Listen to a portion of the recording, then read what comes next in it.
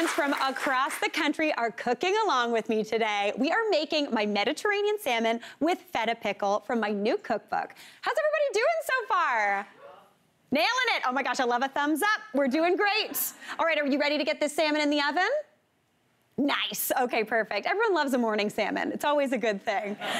All right, so my salmon's been marinating for about 15 minutes now, and now I want to get it out of that marinade. So I've got some paper towel here, and I'm just going to start drying this off. I'm going to put a little bit of oil down onto my pan as well, just to get a little bit of crispiness there. And while I get drying this baby off, I think we've got a question, don't we, from Michelle? Hi, Mary. It's so great to be cooking with you this morning. Oh my gosh, Michelle, you look beautiful in that shirt. I love it. Thanks. It's a bit of sunshine on a dreary day. Oh, whereabouts are you located, Michelle? In Vancouver. It's a bit rainy. Classic Vancouver, hey? Yeah. Exactly. Amazing. What's your question? Well, I've been doing a lot of cooking during the pandemic, and every time I cook salmon, I notice a lot of white stuff coming out onto the surface, and I'm wondering, is there a way to prevent that? Totally. So what that white stuff is actually the protein cooking out of the fish and a little bit of the fat. It's similar to, you know when you cook like an egg, like the egg white goes harder and white? It's a similar thing to that. So basically what's happening there is you are lightly, I'm gonna call it, over caramelizing your fish. You're lightly overcooking, which isn't a bad thing at all. But what I like to do is I like to keep my salmon, I like to start checking on it a little bit earlier. And what I do to figure out if my salmon is done is I get a fork, just a plain old fork, stick it into the middle of the fish or your fillet that you're eating and give it a little bit of a twist. If it flakes, it's done. It's tricky because sometimes you want, if you're used to cooking chicken and things like that, you're used to kind of cooking it for a little bit longer, but salmon cooks nice and quick. Okay, so the key is not to overcook it. Yes, but at the same time, I'm not gonna lie, I don't mind an overcooked piece of salmon, so that would be good to me. Thanks, Mary. Amazing, thank you so much. Amazing. Well, this salmon is nice and dried off. I'm gonna drizzle the top with a little bit more oil. And now this baby needs to go into my 400-degree oven, nice and hot, for about 15 to 18 minutes. I'm doing a bigger piece, so I'm gonna go 18, but if you're doing little pieces, I'd stick with 15. At the end, pop the broiler on for about a minute or two for a little bit of color, and you are good to go. All right, that salmon's gonna do its thing, and now it's time for a cocktail. So, to keep this celebration going, I think we should have something delicious in a glass. Please welcome someone who's also celebrating a new book, Evelyn Chick. Evelyn,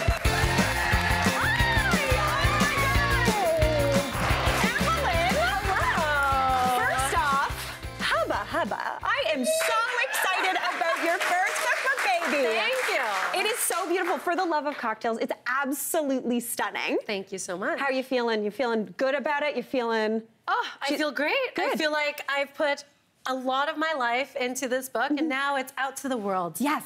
The bird has flown. Exactly. From the nest. Yes. It's amazing. Honestly, it's a week old now. You're feeling great? Feeling great. Honestly, so huge congratulations. And you're gonna make a couple celebratory cocktails for us, aren't you? Yes, I am. So we're celebrating 2 book babies, which is wonderful. Look at us go. Yeah. So this whole project actually started during the pandemic. And you know, I started doing virtual cocktail classes. I've been in the hospitality industry for 17 years. Wow. And the consensus is people are afraid to pick up a shaker and make something. You know, you can read a food recipe, you can make really delicious salmon, you can also do that with cocktails. So this book is really a pick up and shake up kind of book. I love that. Recipes for any occasion and obviously celebration today. Amazing. Okay, what are we starting with? So we're starting with something called the Green Awakening. So during the pandemic, I was like trimming down, you know, the heads and the tips of like my cucumber waste, trying to do waste-based things to like save on something. So this cocktail is celebration of anything that we want to toss out, but like it's actually going to be really beautiful, reincarnated. So like a waste-based cocktail. Yes, exactly. We're coining that term right here. I like that. I could also call it trash cocktail, but I won't do that because I love trash. Yeah, it's all the little odds and ends. Right. Yes. So this is based on a cucumber cordial that I've made, which is just essentially cucumber juice that's juiced from the heads and tips and blended with some sugar and lime zest. And it's good with just soda as well. That sounds so good. And the really color delicious. is out of control. So vibrant. And you made that out of like stuff that would go into scraps. Exactly. Amazing. Yeah. So what we're gonna do with this cocktail, first we're gonna add some sake. So sake is a lower ABV Japanese rice wine. And then a little bit of gin for some aromatics. And then we're gonna add the nice cucumber cordial for some zest and some really refreshing notes. That looks beautiful. Yes, and a little bit of lime. And this is gonna come out like really green and lovely, okay? I love that. So the lime juice is gonna really kind of dial up the citrus component. So we're gonna shake it up. So really easy. The cookbook also tells you like how to shake properly. So this is the key. Evelyn, anytime you make a cocktail, you look so cool. I do not look this cool. you can do that too, I promise, after you read the book. Okay. So we're just gonna strain it in these nice coupe glasses. And you know what? Just because you're drinking it doesn't mean you have to sacrifice beauty, right? That is beautiful. Okay, so this is a Green Awakening. Last but not least, I have a little absinthe here. This is completely optional, but it's just to dial up that like fennel and anise kind of element. So there you go. That was beautiful. Nice little cucumber garnish. This looks fancy, but there's a chapter called Easy Peasy Fancy Garnishes. You can totally do this. This is amazing. There's a whole chapter on garnish. Cheers. Let's give it a sip. Do you like it? Okay. The absinthe, that little bit of that licorice-y kind of fennel-y note. You just need a little whisper. Oh my gosh, I don't want to put that down, but I feel like we got a couple more cocktails on the deck. Yes, we do. Okay, what are we doing next? Okay, so the next one is a celebration of whiskey. It's one of the spirits that really got me into cocktails. The first time I visited Hiram Walker Distillery in Detroit, it showed me the vast sort of flavor notes of whiskey, like winter spice, baking spice, orange, vanilla, so beautiful. And I love the nuttiness that it brings. So this is called a Nutty Doctor, a tribute to the whiskey maker. So first we're gonna throw some Canadian rye in a shaker tin. That was my Nana's drink of choice. There you go. Yeah, that end of list.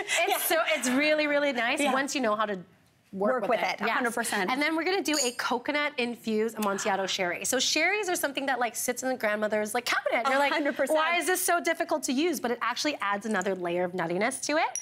A little bit of lemon juice. Yes. So it's actually a wine that's fortified. Fortified just means that it is stops fermentation with a spirit that allows for it to age in a barrel or not in a barrel. And it's really lovely to add some like nutty and like really beautiful notes. That's amazing. Okay, so the lemon juice in there too? Yes, and then we have a cashew syrup called a cashew orgeat. So it's literally just cashew milk blended with sugar, a little bit of rose water. So if you smell it, it adds some florality to the drink. Again, these are all in the cookbook and it's really easy to make. And like all of the mixes too. Yeah, all of the mixes. And you know, everyone's so afraid of making syrups. It's literally just throwing things in a blender or cooking things with water. That's perfect. I love that you're demystifying it. Yeah, absolutely. So a couple drops of bitters, and you can pick your own bitter adventure as well. This one I use has like black pepper and lime leaf to it. So a lot of complex flavors. And this one I'm just gonna like do a shake and dump because it's supposed to be like a nice like tropical vibes kind of drink called the Nutty Doctor. We're gonna get some nuttiness in here. A little bit of mint. Oh my gosh. Well, cheers to you. Oh my gosh. Look at the layers though of like different flavors. And I'm just dumping things in, you know? This is like a baked good. Right. Oh my gosh. This is, it's, oh my, okay, cool. We got it. Yeah. That is so good. Yes, and infusions are actually very, very easy to do. Most of it is essentially extracting flavor from a singular ingredient with alcohol. Amazing. Or without alcohol, because there's a whole chapter that is non-alcoholic as well. You got mocktails in here too? I got you. Oh my gosh. So wait, what are we moving on to here now? Not non-alcoholic, but you can very easily make this non-alcoholic by eliminating the tequila and then using non-alcoholic red wine. Oh, right on. So let's move on to the last drink, because this is a celebration of friends. And this is what this is all about, right? Yes. Okay, so this recipe is called Spiceberry Beret. It's inspired by Prince, and obviously it's like an adventurous take on everything, but it's also inspired by my mom. She used to use red wine that's like almost off, and she would boil it with some cinnamon and orange and make a sangria out of it. And she would throw different things in it, and at a young age, I didn't know that was such a genius idea. Yeah. So this is sort of like a tribute to her. And again, using something up that you might have just tossed. thrown out. Yeah. That's amazing. Okay, so what are we doing here? Okay, so first we have this little punch bowl, very, very festive. I usually pull it out in the fall. Great for like Thanksgiving aperitivo kind of style. So I have some berries, cinnamon sticks, and orange peels soaking in tequila. So you can just like toss it in there while you're cooking your Thanksgiving dinner. Amazing. Right? Love that. And then right before your guests arrive, what you're gonna throw in is very, very easy. Here's some agave syrup. You can buy it in store. And what I've done is just toss some vanilla beans in it. So it brings up these like really nice flavors. Beautiful. So I'm just gonna pour it right in there. And some pineapple juice that's cut with a little bit of lime. Oh. So give it that nice, like zesty tropical Tart. feeling to it. And then some spent red wine. This is red wine that you're like, okay, I like don't want to toss it out yet. What should I do with it? Yeah, is it cooking wine now, or is it, no, it's drinking wine it's still. drinking wine Yes. still. Yeah. And if you like to elongate it with a little bit of bubbly, you can do some soda, just a little splash. And all you have to do is mix it up. And now we have like the perfect little punch that you really did not much to it to serve to your guests. But honestly, and I love a punch. We were talking about earlier, summer is for like pitchers of cocktails. Punch bowls are for the fall. Yes, exactly. Yes. Okay, Right. so we grab a little cup there. I have one as well. Now, I don't know. Oh, please do. Okay. I don't know if everyone saw, but the amount of tequila hanging out in the bottom of this bowl was a delight. It wasn't that much. Yeah. Well, Okay, cheers. Cheers to you. Cheers to your new book, baby. Congratulations. Celebrating. Yes. Oh my.